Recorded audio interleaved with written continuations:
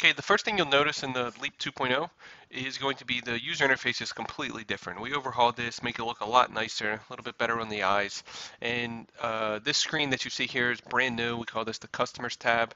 We have divorced the customers from the estimates in the main menu. So before you used to go into estimates and you would add your customer first, and then you start working on your estimate. Well, now you can't even get into the estimates tab without adding a customer first. So if I was to tap on estimates or any other section that requires a customer to be added, it's going to give me that warning and make me select my customer first. This screen you'll notice on the left hand side is displaying today's appointment. So this will connect directly to the CRM if you have that integration, or my calendar. However your appointments show up now in Leap, they will also show up in today's appointments in Leap 2.0. The little info button works the same as it does now. If I click info, it'll give me some notes from the CRM. If I click the little car icon, it will allow me to do the navigation. And if I actually tap on the appointment, which I'll do in a second, it will take me to start to create an estimate. On the right hand side, you'll see these are all my recent estimates. So anything that I've worked on will show up here. I can select this and continue working on it. But it also allows me that if I click this little info button, it will give me my lead results. So if I resulted the lead through Leap, this will make it so that I can see what leads I have resulted, and if I didn't result them, it's going to pop up and show me no notes. So I could go back in time and look at all my previous estimates that I have created, and of course you can search them as well. So if I go here and just type in like John, hit search, it's going to pop up with a little thing which you should be used to if you ever searched estimates in Leap before. This pretty much works the exact same way, just a little bit different user interface. You could tap on any appointment from any one of these screens that I showed you, and this one I'm going to select this Steve Irwin appointment. And now I'm ready to start creating my estimate. So my customer went down here at the bottom. If you see bottom of the main menu, from any screen I'm at, I can actually tap on this, hit edit customer, and it will pop up so that I can go ahead and add some info, change the address, change the name, add a spouse if I wish, etc. So I'm going to go ahead and start creating an estimate. This really didn't change much when I come into, let's say, my roofing section. All my integrations work. This screen should look very familiar. The only difference is we've moved the quantity button here on the left-hand side and cleaned up the user interface a little bit. I'm going to use a hover report. So let's pull one of these in. Oh, hold on, my token's expired on that. Let's do an eagle view. Hit search. Let me just select this one. And then all my measurements will populate there. And I'm just going to hit done for now. So that brings me to this screen where I have packages. So your packages will work just like normal. Anything that you created already and are already used to using is going to work in the Leap 2.0 version. So my packages are nothing is different here. However, if you guys remember, there's always a custom package at the very end, whether you have packages or not. And this one, we're calling it a default package 29827. Under the hood, what it's doing is it's selecting the first option out of every measure sheet item. But what's cool about this is, let's say that I wanted, I have this Owens Corning duration shingle. If I wanted to make my own custom package, I can tap on this. This is a completely different screen. If you ever do a custom package in the current version of Leap that you're using, you'll notice that you swipe between all the different options. Well, now you can see the options here, and I can select them, and you can see the price points of each of the options. And I can turn things on and off. So let's just turn these three things off. And let's say that this is a package that the insurance carrier for this particular customer is going to pay for. So I'm going to save this one, and I'm going to name this package insurance only. So I could give the customer price, hey, this is everything, only the insurance is going to pay for this. And you notice it added another package in there with me. So I have my default package, which comes, standard, and then I have every other package that I added. So I go through those, and then I have a package that I made specifically for this homeowner. Now what's cool is if I wanted to go back and do, something off of this one, I could make a whole nother custom package. So I could go here, flip these three things off, and I could put, upgrades only. And now I have another package that's added there.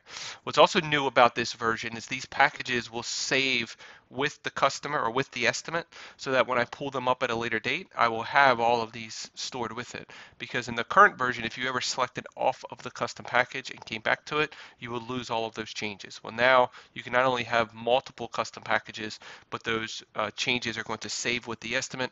So when you pull it up, you can toggle between all of the different packages you have created. I'm going to do another example of this. I'm going to go into Windows, and I'm going to add, let's just do here, hit this little add button. I'm going to show you guys a little trick as well. So I'm going to do a quantity of, we'll do seven of these.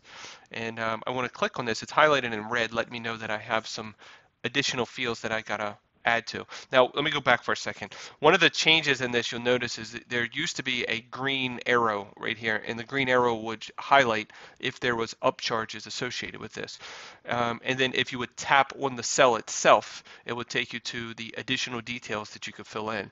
Well, we have combined those two. So all you have to do now is tap on the cell, and it will take you to your additional details and your upcharges all in one view.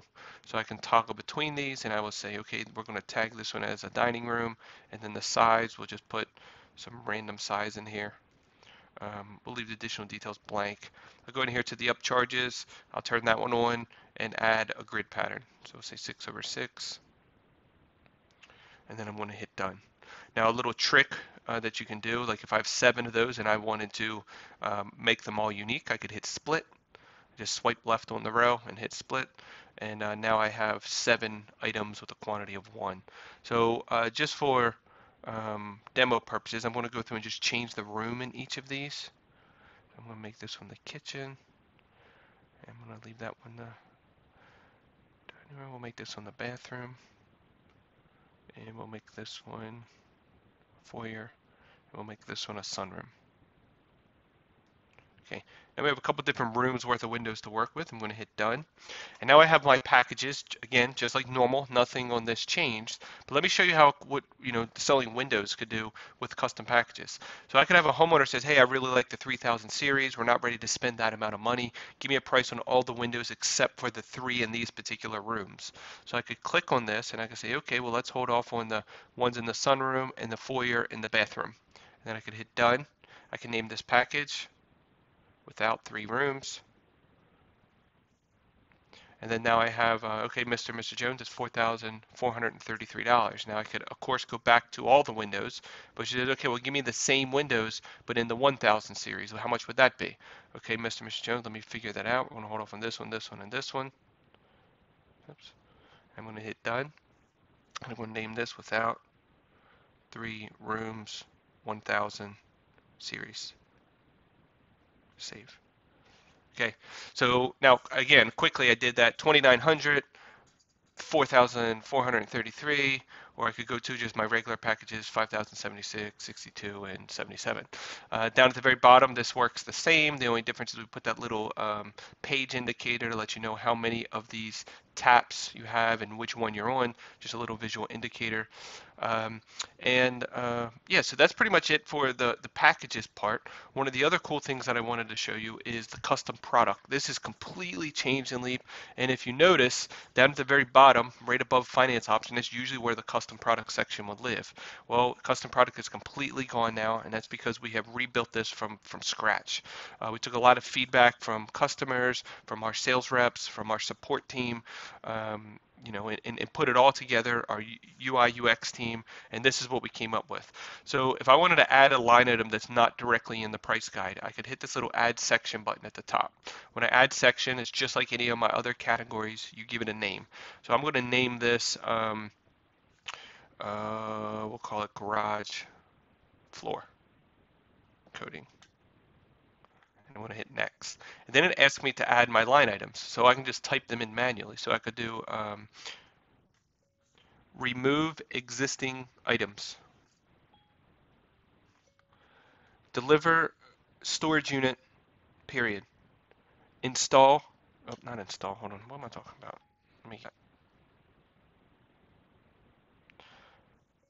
Remove existing items out of garage and store in storage unit, period.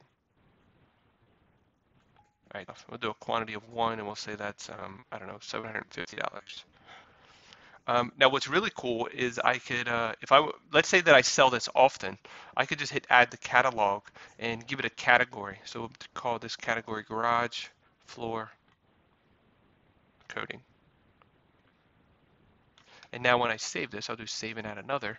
But what's cool now is if I come here to my catalog, any items that I've added to the catalog are going to show up here. So my garage floor coating, I could just come in here. It has my price and everything ready to go. All I have to do is add a quantity. So do a quantity of one, which save. Now obviously I'm going to have two of the same item here. But you know, it drops them down here into the bottom, into a row that says garage floor coating, and remove existing items. And you know, I have two of those rows. You can swipe and delete those.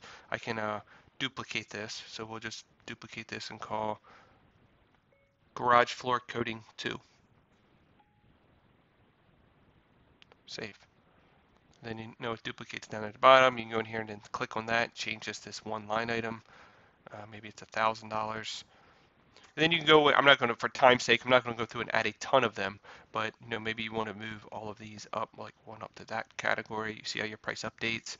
Maybe say, okay, let's hold off on these two items. How much would that be? Let's hold off on this entire category. How much would that be? You know, it just gives you a lot of flexibility where, I mean, theoretically, you know, all this stuff is great to have, but, you know, you can kind of build out a price guide for, you know, items that you sell often without having to go into the backend dashboard. You can do it all right here from the iPad. Your finance options section works the same. It's just a completely different user interface. If I click into here, I can type in an amount. Let's say it's 10,000. And once I hit done, it will show me all of the monthly costs, which are the numbers in black, and the numbers in red is how much the fee is from the lender to the contractor. And I can just scroll through these and see all of my plans kind of at a glance before you have to bounce back and forth between all of the different sections or all the different categories. And then you can select one of these and it will add it down here at the bottom.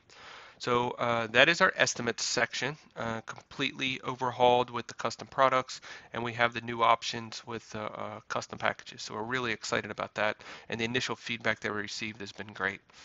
So I'm going to go ahead and save this for now. What's also cool is our user interface. I'm just going to bounce around the app a little bit. So let's come here to our resources section. Nothing really crazy here, just a little bit updated user interface. We'll come here to our credit application section. You can click into one of these lenders. So let's say, I don't know, we'll click into Interbank, and you can see their application. A little bit different than what it used to look like. I like this look a whole lot better than what we currently have. I think it's a lot cleaner. Scroll through your price guide, nothing really much different here. It all works the same, just updated user interface. But now I want to jump into contracts. Contracts completely different user interface, a little bit different workflow. So one of the things, one of the biggest feature requests that we've gotten, or I'd say biggest, one of the feature requests we received the most over the last 4 or 5 years was when you're selecting these templates, the order that you select them matters. So if I select roofing, I select windows, I select my Provia doors, and I select the payment page, right? But then let's say that I forgot and I'm like, oh man, I needed to add siding, but maybe you already hit next and you filled a bunch of stuff out and you wanted this payment details page to always be last. Well, now when I select all of my pages, I hit next and it gives me a order. So I can come in here and I can say, okay, my siding, I actually want it to move to the second to last position, and then I save and continue. All right, let's go back for a second, because let's say I took siding out and I went in here and I filled a bunch of stuff out. So I'm in here, you can see it's a completely different user interface. It basically mimics the same thing as the credit application section I just showed. But as I scroll through this, you fill this whole thing out. This is all compatible with your existing documents. The only difference is going to be the user interface. And as I fill this out, here's my little sketch pad. I'll go through and draw on that, hit done. And down here at the bottom, this is how I navigate between all of the different sections.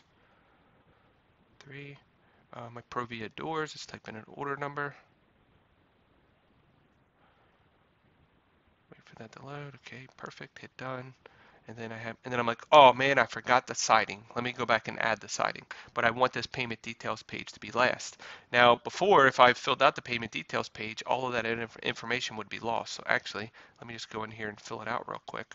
So I can come in here and put 5,000, cash deposit. I don't know, 1,000. For my payment, we'll just do cash.